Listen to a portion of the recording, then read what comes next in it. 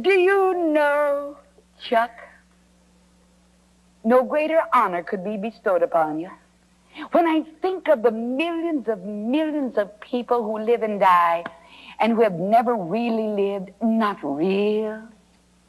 They've never had a real thrill, not really. They've lived and they've died and they've wasted their life and they've wasted their time, and it's a waste. But here, literally thousands and thousands of teenagers call you Daddy Chuck. That's love. That's sure it is. It's love. All right, Dwayne, and you have this great newspaper. It's what is it? The Hollywood Free Paper. It's an underground newspaper in which we tell people about Jesus Christ. And, you know, a lot of people, you know, have got strange ideas about it sometimes when they first see it. And, you know, in the book of Romans, the first chapter and 16th verse, Paul the Apostle is talking, and he says that the gospel of the Lord Jesus Christ is the power of God unto salvation. And so it's not the articles or the cartoons, which we may have in the paper, and we have quite a few of them, but inside of each of the articles and the illustrations and the cartoons that we have in the Hollywood Free Paper, we have the gospel of the Lord Jesus Christ. And this is the power of God unto salvation. That's right. What's the circulation? Right now, and we're down a little bit for the summer, but right now it's at 425,000. Which means... Come on.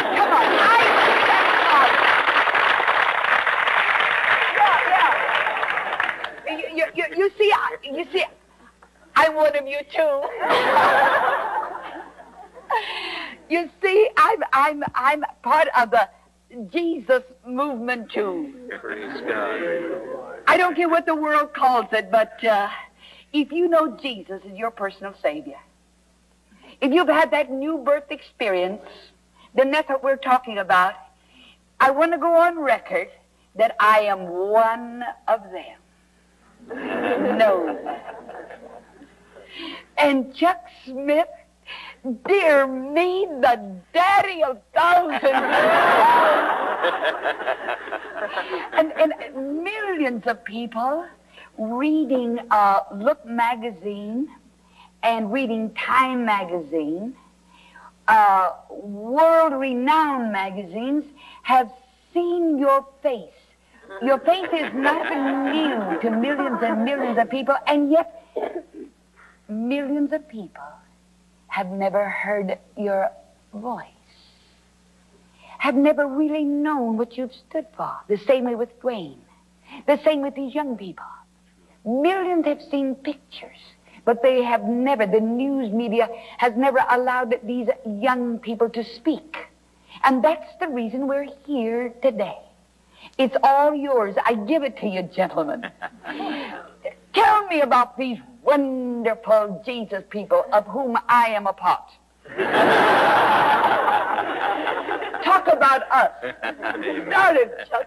Talk about us. It's a movement that began about 2,000 years ago. That's right. I remember so well. And we're sort of Johnny-come-latelys in it, but we're so thrilled. And this is nothing new. Oh, no. You see, that's what gets me when people call this a fad. It isn't a fad. It began way back there with Jesus, didn't it? Right. That's right. And turned on people for Jesus Christ. You know, it began, the book of Acts is full of it, you know, just people who found that Jesus Christ was all that he said he was, the Son of God, the Savior of the world. And he's not a myth. Oh, no. A myth could not change all of these lives. That's right. That's right. That's right. A myth could not have changed your life. Know that. It takes the very power of the Son of the living God. It's a beautiful thing to see in a world that is very dark. When you listen to the news today and you look at all of the things that are happening, and we see the articles that deal with the young people and the problems, and we are living in a very problemed world, and there's darkness on all hands, but in this dark world, there's a brilliant light that's now shining, and it's in the faces of these people who have accepted Jesus Christ and the light of Christ coming through. And to me, this is really the only hope in the world today is among what's happening right now with these young people being turned on to Jesus Christ. Not only the only hope for America, because this is worldwide. Worldwide. That's right. That's right. That's right. It's important. I'm so glad to be a part of it. Oh, yes. Wade, I look at you and think of the wonderful work that you are doing with your newspaper. And yet it's not really something that, we say the editor of the Los Angeles Times or you know. I'm not really an editor. It just sort of happened. Well, has it just been the same way with all of us? It's just happened. We just all of a sudden found ourselves. You know, I think the important thing is to just open up yourself to Jesus Christ and allow Him to work through you. And all of a sudden you find yourself doing something which you never knew you were able to or even have really the education or the capabilities of doing, but you just find yourself doing it. And it's happening today as people are just opening themselves to the Holy Spirit, and He is beginning to work through them. So much is happening, and we're seeing it everywhere, just everywhere. And the man who stands back and says, well, we'll just wait and see what's going to happen. And he just waits. And nothing ever happens. And time's running out. We have a saying, find the flow of the Spirit and flow with Him, you know. Amen. Just be open. Just be open. I want to ask you something, Chuck. You're soon going to have me calling you Daddy Chuck.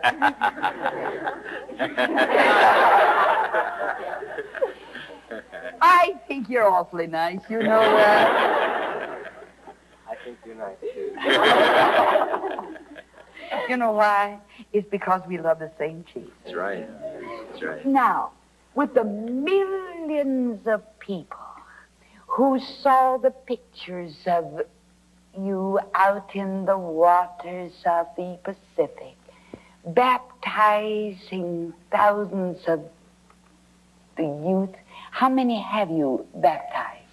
Well, actually, since when? Yeah. We have about 500 a month that are being baptized, and so just figure how many months back you want, and you can determine how many have been baptized. But we've been going down there for about 2 years now, and it's just increasing and increasing. We started out with, 3 years ago, we started out with 60 or 70 a week, and it's just increased on up till now. It's about 500 a month that we're baptizing down there in the ocean. I know that this whole movement is really taking the world. Taking the world. Right. All right. Now I want to ask you something, because millions saw the picture in our leading magazines, and much has been done through the pictures regarding the immersion, the baptizing of these young people.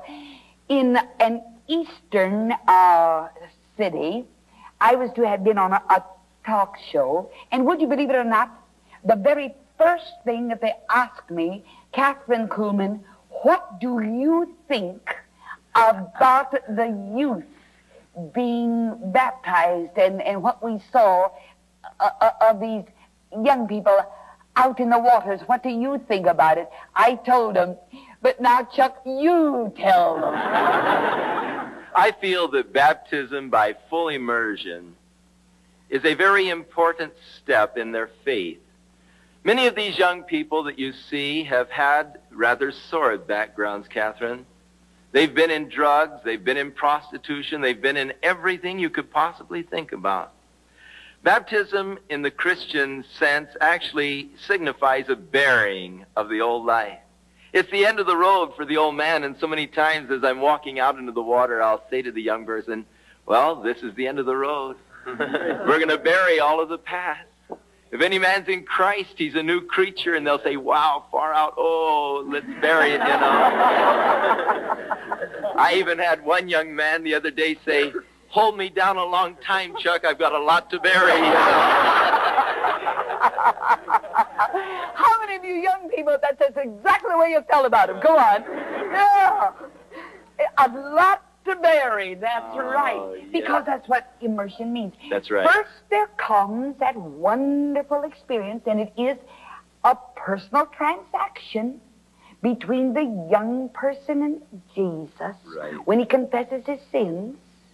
Right. But it's an outward expression. Right, of what's happened inside. Of what's happened on the inside. Yes. And I don't suppose any camera could ever catch that wonderful glow on their face. Oh. And that wonderful feeling on the inside. That's right. Chuck, what does it do to you? Oh. It is so, they say, well, isn't the water cold, you know, and don't you get cold standing out there for 2 hours baptizing so many young people? And really, I haven't felt cold water yet. I believe that. The glorious warmth of the Spirit comes through. What has been some of their experiences, for instance, in when you're baptizing them, when you're immersing them? Oh, it's just so glorious. It's hard to describe. In fact, I don't think you could possibly depict it in words. The beauty, the glory of the whole experience as the beach is just lined with thousands of people singing the choruses and praising the Lord, then walking out into the water and the burying of the past, and then when they realize that all of the past is gone, that it's all been buried, that God has absolutely nothing against them. The slate is clean. It's a brand new life now with Jesus. Not only that, even as the Spirit descended upon Jesus after his baptism, their hearts are open, and they just receive the power of God's Spirit to live that new life that the Lord wants them to live. And it's indescribable. and you kind of get converted all over again. Oh, I do. I do. That's the truth. Well, is there any special chorus that they sing at a time like that is most inspiring to them? Well, we quite often sing, and Jesus said, come to the water, one of the choruses that one of the young girls wrote, actually. Do you know it? Yeah. Sing it for me just once, will you, right now? Come on, somebody start it. And Jesus said, come to the waters, and my side. I know you are thirsty, you won't be denied.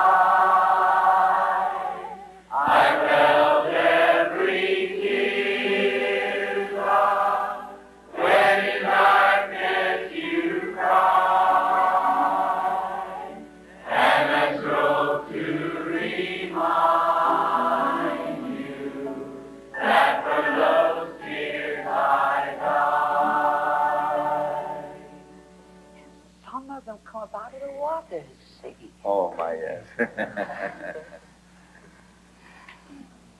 You wouldn't change places with anybody in the whole world, would you? Never. If they offered you a title deed to the whole world, Dwayne? We've got it.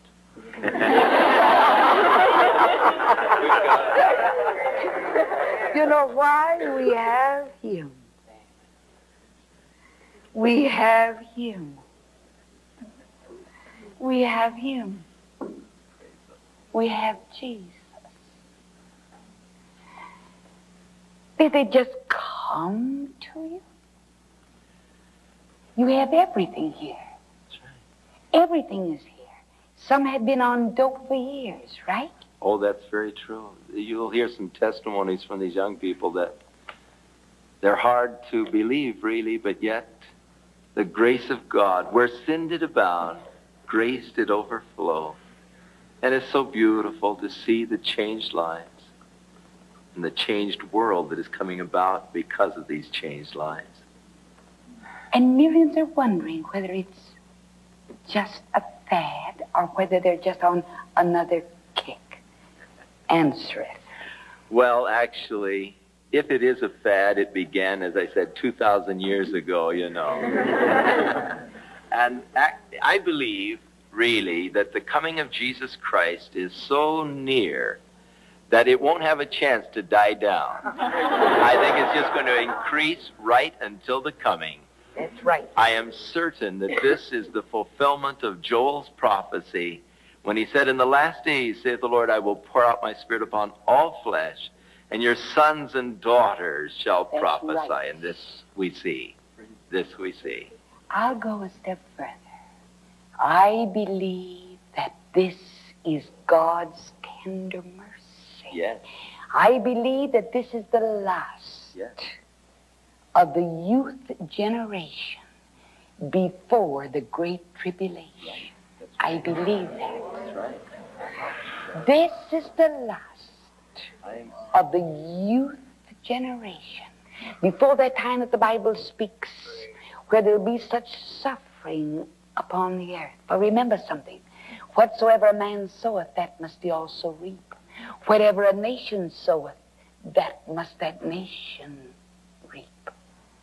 What the peoples of the world sow, they must also reap. And there's coming a time of great tribulation upon the earth. But there's never been a judgment from God without there also being a time of mercy and a time for repentance.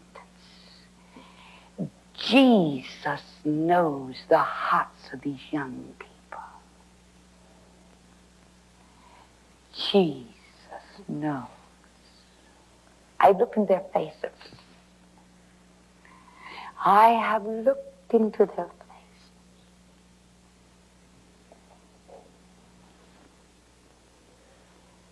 Sometimes I think He's given me the privilege of looking through His eyes. And I see the innocence. And I see the hunger in their hearts. And Jesus sees far deeper than you see or I see. They're hungry. They're hungry. And we're living in a day of mercy. His mercy. I know very little about the religions of the world. I know very little about religion when it comes right down to it. But, beloved, I can tell you about the love of Jesus. I can tell you about the mercy of the Lord Jesus Christ. I can tell you about the grace of the Son of the living God. And every one of these young people can tell you about His grace, His love, and His mercy. They may know very little about the religions of the world, but they know His love. He touched me. He touched me.